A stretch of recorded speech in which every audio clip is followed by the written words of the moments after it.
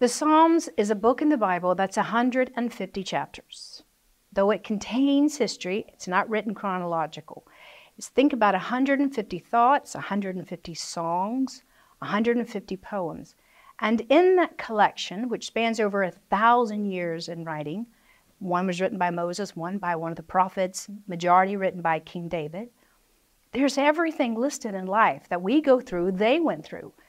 The Psalm speaks of joy, pain, suffering, longing, happiness, contentment, questioning, asking, joy, music. All of that is contained in those Psalms. So I find it so helpful for the believer, and especially myself, to know anytime I'm going through anything in life, there will be a Psalm that speaks to me.